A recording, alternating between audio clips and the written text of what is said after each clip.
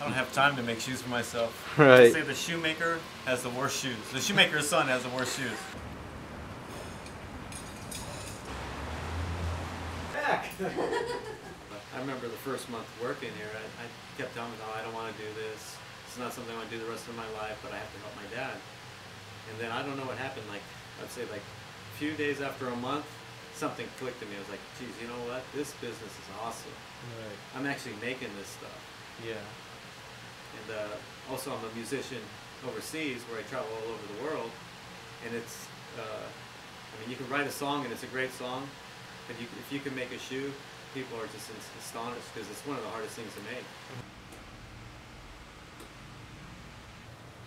That's good, that means they're looking at it.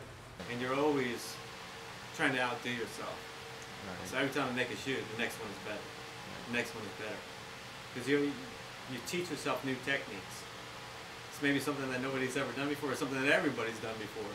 But to you, it's new.